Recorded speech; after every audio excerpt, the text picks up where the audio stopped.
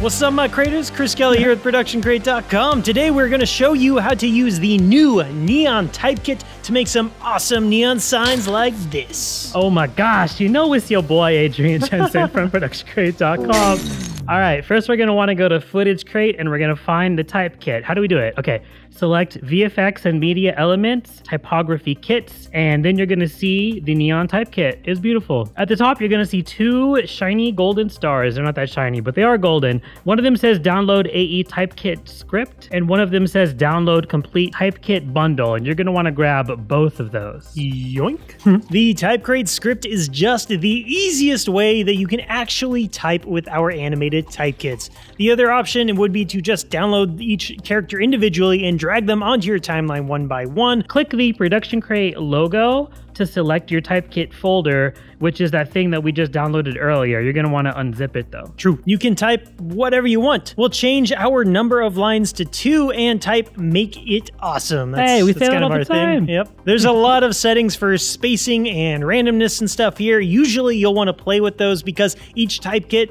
we provide is a little bit different, but luckily the default settings actually work very well for the neon kit. So let's go ahead and hit generate. If you're not quite in love with your spacing, the Control Null has a tracking slider you can use to change it very easily. There's also individual controls for each line as well, so we can mess around with those until they're perfect. These letters do have a built-in animation, and the TypeCrate script automatically applies some time remap keyframes. You can totally use these keyframes or make your own to customize the animation if you'd like to. We're not going to do anything too drastic for now. We're just going to offset the words a little bit so that they don't appear at the exact same time. Right now, these words are looking blue AF, fam. Hello, fellow kids. And we'd like to add a bit more color variation. It's really easy to do with a hue saturation effect. Once we're happy with that, we can just pre-compose everything, and we're going to call this our words comp. To make this look like more of a neon sign and less like a font, we want to connect these letters up with some wires. Over on Graphics Crate, we just added some pre-keyed photographed wires. Let's bring a few of those in. If you're wondering why these are so well organized, it's because we use the Production Crate Connect browser extension. Ooh. It makes organization very easy and automated. Every time that you download something from Production Crate, it's going to instantly organize it into a folder. It also makes it so you're not downloading hundreds of copies of the same effect that you use all the time, which we used to do and now we don't. It's saving your hard drive tons of space, and it's going to tell you when new stuff is uploaded. All right, here's a quick trick for when the wires don't connect exactly how you want them to. Ooh, let's hear it. We want this corner attached to the A, but then that means this corner is just way too high. If we rotate it, the hanging wires would point the wrong way, and it looks like we've never heard of gravity before, which, to be fair, is a new concept for both of us. Let's apply a transform effect and turn up the skew amount a little bit. As long as we leave the skew axis as is and we don't push it too far, this is going to fix our problem and make the wires cooperate a bit better. We know this is a bit of a grungy look, so if you're not that into it and you'd rather keep the sign looking clean, that's up to you, creators. It's fine. You can skip the wires. You ain't gonna say nothing. School. But we're going for more of a cyberpunk or a dystopian type look here. Once all those wires are in place and looking like a proper fire hazard, select them, Control-Shift-C to pre-compose them, and we're going to call that comp wires. We need a background. We're just going to drag in a picture of some bricks, but this can be anything. Get it in place, pre-compose it. It's looking a little bright considering that this is more of a nighttime scene, so let's add a CC spotlight effect and mess with the settings until it looks good. We want something dramatic. We can also use an exposure to bring the overall brightness down so those bright colored letters can be the star of the show. Just like you, Adrian. Out of nowhere compliment. You gotta be ready for me. Those are hard to come by around here. Now we want to have some light being thrown from those letters onto the background. So here's how we do it. Duplicate the background, delete the effects off of the duplicate, and add a CC glass effect. That looks dumb. See, I told you compliments are hard to get around here. Open up Surface and change the displacement to 0. We just want to make highlights right now. Let's open the shading tab and we can turn the ambient down to 0 and the diffuse down to 0 as well, so that all we're seeing are those highlights. Let's go ahead and bring down our softness because bricks are really rough with lots of details, not soft at all. Yep, I used to sleep on one until I bought a pillow. Nice. Yeah. You're really coming up in the world. Yeah. Leaps and bounds, my friend. We'll change our light from effects light to AE light, which isn't going to do squat because we don't have any dang AE lights. So let's make one. Let's make one. We'll pick one of the colors from one of the letters. We'll just go with green to match our first one. Now we can see what kind of highlights are being made by this light. If we grab the Z axis, we can move it forward and back. Our letters are sitting on the wall, so we want the light pretty close to the wall. So now that we have a light in our scene and we can actually see what we're doing, we can refine our settings further. Metal? Nah, we'll turn that off. Bricks ain't metal, bro. Ah, smart. We're going to want to push the roughness and the specular around a bit until it starts to look pretty good. Moving this light around a bit, you might notice that it's kind of doing the reverse of what we actually wanted to. The bricks are looking concave rather than convex. They're pushing... English, please! They're pushing in when they should be pushing out. Oh, okay. Like belly buttons. They're all wrong. Most are wrong. You got an outie, you're one of the lucky few. The effect doesn't know... One of us. Been suction cupping Nico's belly button. Don't worry, Nico, you'll fit in soon. Or fit out, should I say. Or should I say out?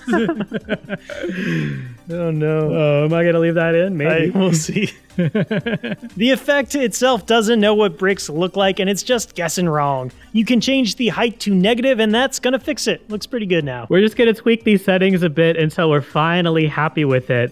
The reason we're not saying numbers at you right now is because every situation is different, and we don't think that just telling you what numbers to use is actually very helpful. But you know what? Here's our settings if you want to go ahead and copy them. Be our guest. Again, I don't recommend just copying these settings, but I want you to know that I trust you with making your own decisions. So we totally trust you. Choice. We don't recommend it. This will not come back to bite you later. If we move this light around, you can see that it's working great. But how do we sync these lights up with our animation? Keyframing the brightness? No, that sounds terrible. There's gotta be a better way to animate this. Did somebody say there's gotta be a better way to animate this? Yeah, it was me. Hey, what's up? Yo. I'm here to help you. Oh, great.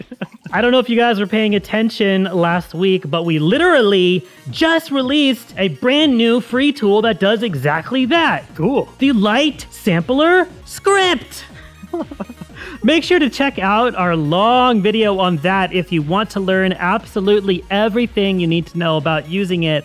But we're just going to briefly go through the settings right here as well. Let's go. Let's open that up. Our sample layer will be the words comp. Our sample size doesn't need to be too huge because those are thin letters. 4 should do the trick.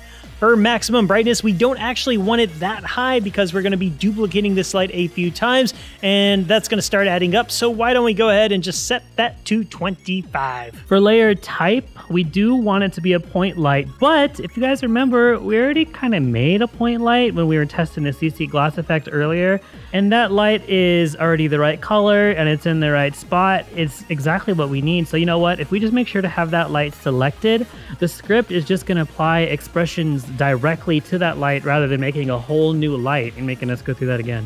Wow, that's awesome. We want to make sure sample brightness is on. We don't actually want to sample color right now because we want the color of these lights to remain consistent. So it's better if we just set that manually. We don't want a control null either because in this case, the area we're sampling from is the same place that the light is actually going to be. So having those external controls isn't going to be useful for us. Hit generate. Hit generate. Woo-hoo! Now this point light that we made is actually going to react to the brightness of the M. Let's just make sure that it's centered on one of the neon bars, and then we're going to hit play to test it. Wow, the highlights now only show up when the green light is actually turned on, and that's great. Pretty nifty. Yeah, cool. They're pretty dim, but you know what? That's okay. We can actually duplicate this light as many times as we want now because we already have a light that's working, you know. We don't need to go through the whole process again with the script for each individual letter. This is why we didn't want a control null, because having all the expressions confined to one layer makes this super duper easy. Having one light for each letter is now making our highlights much brighter as well. So everybody wins. Yeah. Now we want some pink lights. Ooh, it's going to be no problem whatsoever. Let's duplicate the light one more time and let's grab every light except the newest one and we'll change the layer color on them to be green. This does absolutely nothing except make our timeline look a bit more organized. We're going to end up with a lot of layers, so being able to tell them apart really quickly at a glance is going to be very useful for us. So the new light that we're going to color pink, let's go ahead and color the layer to be pink as well. And we need to change the color in the light settings to be pink. And we'll move that onto the eye and make a couple duplicates for the T, and now we've got pink highlights as well. Awesome. Speaking of awesome. Awesome. For the word awesome, it's the exact same process. It's just that our lights are going to be blue now. Awesome. Awesome. Now we have highlights in 3 different colors. Let's finally change the CC glass layer to an add transfer mode so the highlights are actually compositing onto our background. Now that we've done that, we can see that the highlights are actually pretty extreme. It's probably a good idea to reassess our CC glass settings at this point. It's pretty hard to guess what your settings are going to need to be before you actually have lights in your scene, but now that we have them, we can make sure to get them right. Hey, I bet you're pretty glad you didn't copy us before, huh? And if you did, you activated our trap card. Ha ha ha! The CC glass effect doesn't really have light fall off built into it, so we can just fake it with a CC vignette effect. We should maybe drop some extra glow on an adjustment layer, but this is basically done, guys, and it looks pretty good. We got a lot of cool out of it without a whole lot of effort. Yeah, as we do. Since the lights are still controlled by expressions, we can actually make last-minute changes to the animation of our words themselves, and the lights will update. If we decide at the last second that we want each letter to be offset rather than each word, we can do that, it's no problem. Now our highlights are reacting to each individual letter rather than the entire word. If we want to actually change what the sign says, we can do that too. Sure. But if we do, we're going to have to move our lights to match the new letters, but it's still going to work. We're going to highlight all of our lights and use the shy switch to hide them. Now, don't worry, they're still there. They're just hidden from view since they take up a lot of space in our timeline, but we know we're not going to change them for now. We can bring them back anytime we want. All right, creators, now you know how to make highlights in the background, but what if you want some highlights on the letters themselves? For example, when the word it lights up pink, we're going to want the M to have some pink highlights on it, right? So let's make it happen. Cool. Okay, yeah, I like this. I like this. Let's duplicate our words comp and move back to the beginning of the timeline. We're going to freeze frame it. For these highlights, we really only want to look at the shape of the glass. We don't want the glowing animation throwing us off at all. Realistically, it probably wouldn't, but let's just not give it a chance, you know? Yeah. Let's apply a fill effect and change it to white, and then a solid composite and change that to black, like my soul. Cool. I used to say stuff like that all the time. Now I don't. Mr. Sunshine over here.